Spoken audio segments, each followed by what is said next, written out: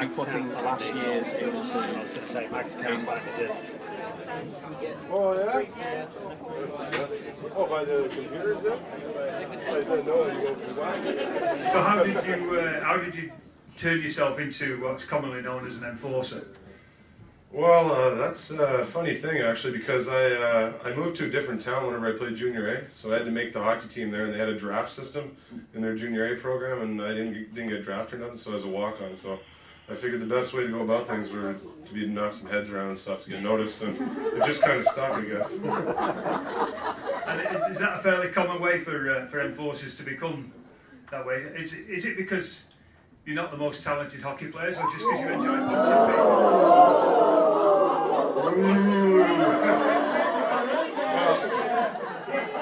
I'm going to have to answer that question with another question. How hard do you think I can punch you in the face?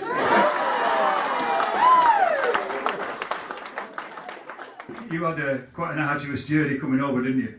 Yeah, it was long. I flew from Thunder Bay to Minneapolis, stayed for 7 hours in the airport, then flew to Amsterdam, and then flew from there to Manchester. So eventually I got here, about a day later.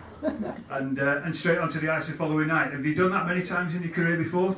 More or less straight off the plane or off a bus into a game? Off a bus and out of the car, yeah. Obviously for when you get called up back in North America, you have to get there for that day and play that night.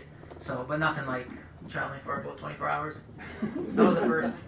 But living in a city that didn't have much hockey at that time, were you tempted by other sports? A little bit. I wasn't. I tried to play baseball. I wasn't very good at it. I was absolutely awful at basketball. Football, I really had no pleasure in American football. And hockey just seemed to be the way to go. My brother played it, so I played it. And is your brother a goalie?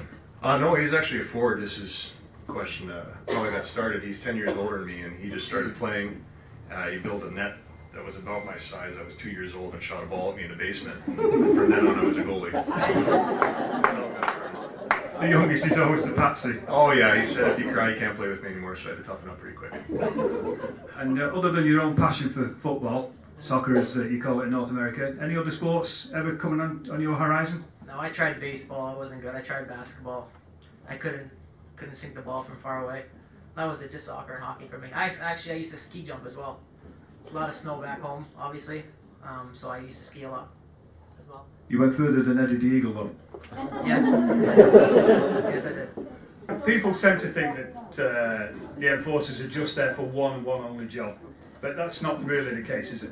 Well, whenever I was growing up, like whenever you're playing, you're a kid, you don't think anything about that. So I was always a good hockey player. Like I said, I had to make my name for myself, and I did that. And then I got to play more and more in junior and stuff. And I got up getting almost 30 goals my last year in junior, and then got drafted high, and now I'm here trying to get points for Tony.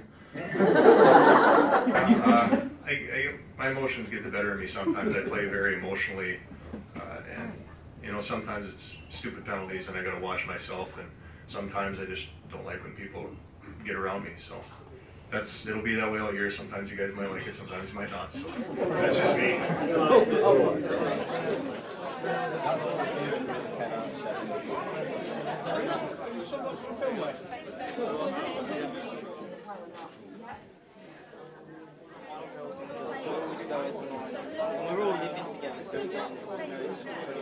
It all comes from the fans, and their support is what keeps our team going. So the more people come out here, and the better the team does, better owner does, and the more we have fun playing for them. You do a lot of training during the week, so is it good to have a night off like tonight? Oh, definitely. It's you get sort of monotonous doing the same thing day in and day out. You go to practice, go to the gym, go home, go for dinner. So it's nice to get out and speak to some different people, get the feel of the city.